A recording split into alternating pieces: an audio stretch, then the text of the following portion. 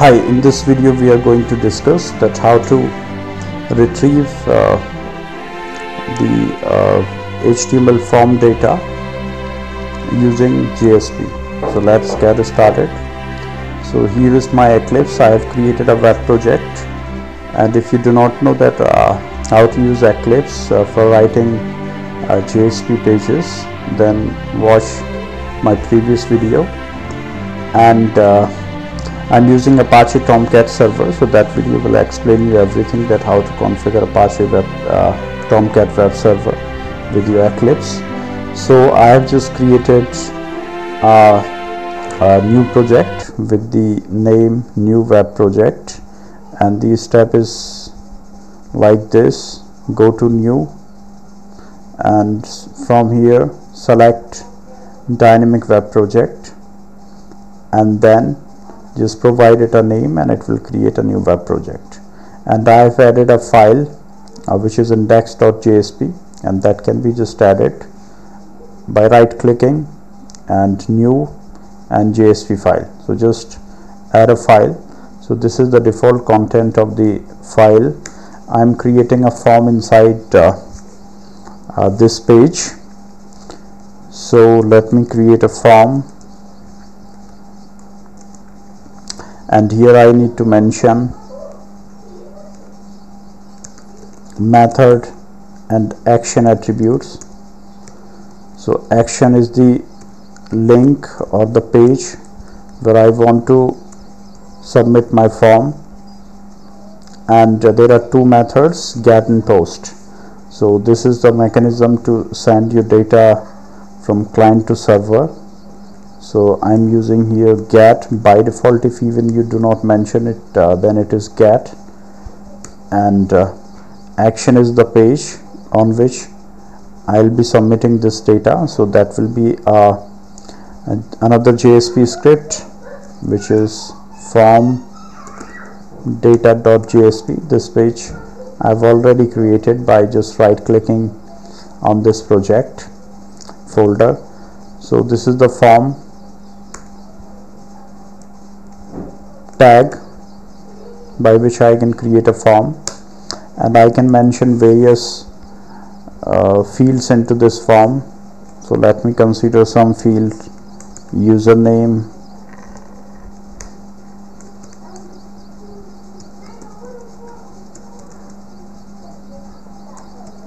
so input type equals to, let's keep it text. Let's give it a name, uname. Let's use br tag for going to the next line. Email.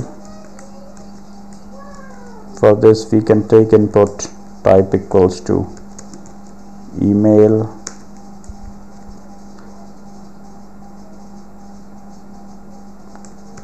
Password,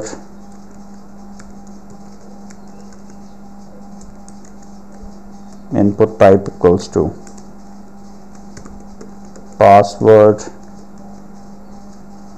and it should be name as email.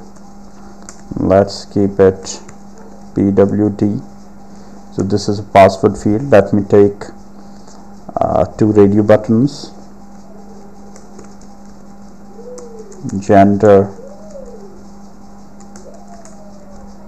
input type equals to radio, and let's keep a text just adjacent to this, which is mail. Give it a name, gender, and we can have a value associated with this, and the value that we are providing to this is M. And let's take another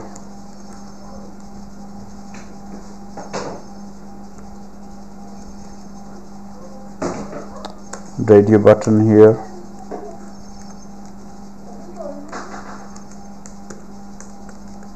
and it is for female. value will be different, and here the name has to be same because they will belong to the same radio button category. So we'll give break after this. BR is for providing gap, line break, and then hobbies. For hobbies we'll be taking check boxes. So input type equals to check box and name. The first hobby is reading. Let's give it a value reading, and let's place a text adjacent to this which is reading. Let's define another hobby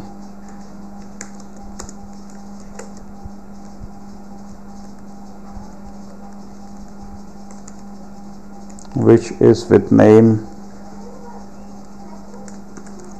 writing, and let's give it name writing, value writing,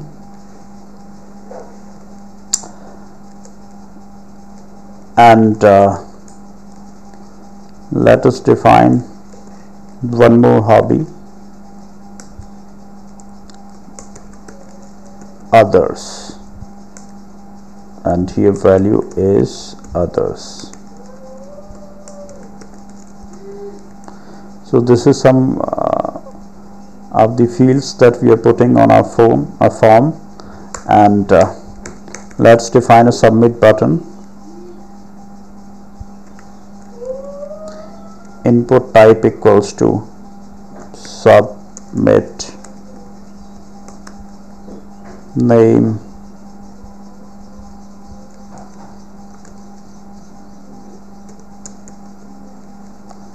submit value SBT, and no text here.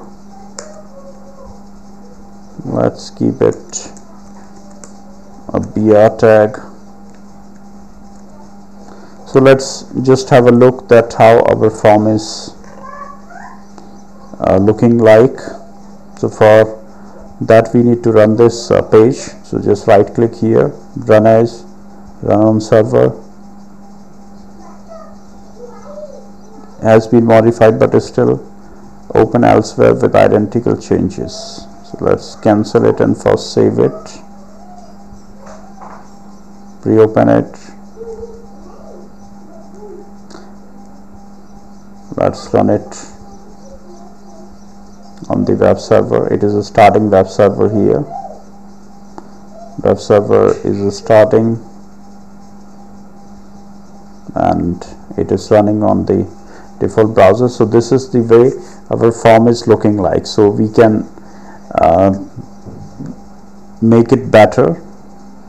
We can add some alignment to this and can keep this data into some table or div to keep this alignment. But let's now understand that how we can display the data that we are entering on some other page with the help of a JSP script. So here you can see that after submission our page is going, so it is asking that this has to be an email, a valid email, test@com.com, and here we can specify some of the hobbies. So still the data is not being displayed, only what is being displayed here, that is just the username. So how to get this data on some other form, on some other page? So for that we have just defined a script which is form data.jsp. How to read the data which is coming from another JSP? For that we have a built-in function which is get parameter, and JSP has 9 built-in objects which are the part of JSP service method, and with the help of request object we can read the values of different parameters which are coming to this script. So here you can see that what are the different fields from where we are getting value. We have username, uname, email, password, gender, and these some of the hobbies. So there is reading, writing, and others. So let's just get their values. So this is the name that is being displayed. Let's use BR, and let's read other values as well. We want to display here next email. For that we need to get parameter email. Next we are displaying value here password. Next field is password, and it's having name PWD.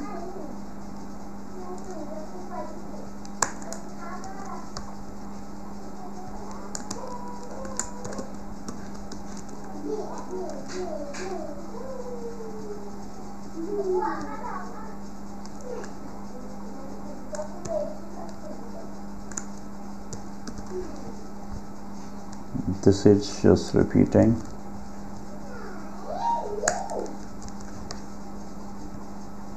After password we have gender.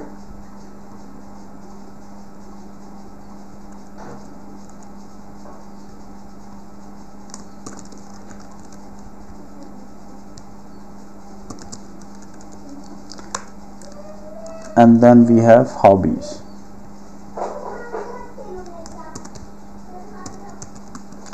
So here you can see that for hobbies we have defined here 3 check boxes. One is for reading, another one is for writing, and then others. So we need to fetch these values separately, and even we can write that which are the just null fields not carrying any value, but for the time being we are just displaying the values of these parameters. So for that, first we are getting that whether reading is checked or not, and in the same way we have to read the values of other hobbies as well. So it is for reading, writing, and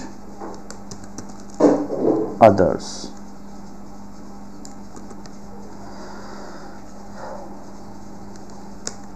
So this is the script which will read the data from index.jsp, and let's refresh this page. Let's enter some of the values.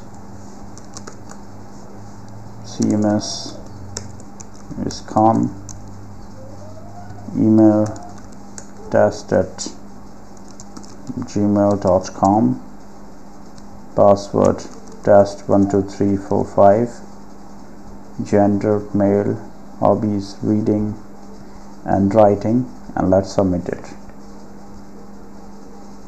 So here's some error. Alright, so the reason why we are getting this error is due to we have placed this text outside this JSP. So we cannot directly place the text here because this is the Java code. So whatever we have to write here should comply with the Java conventions of writing code. So if we want to place it here, then we need to make it as a string, and then we need to concatenate this string.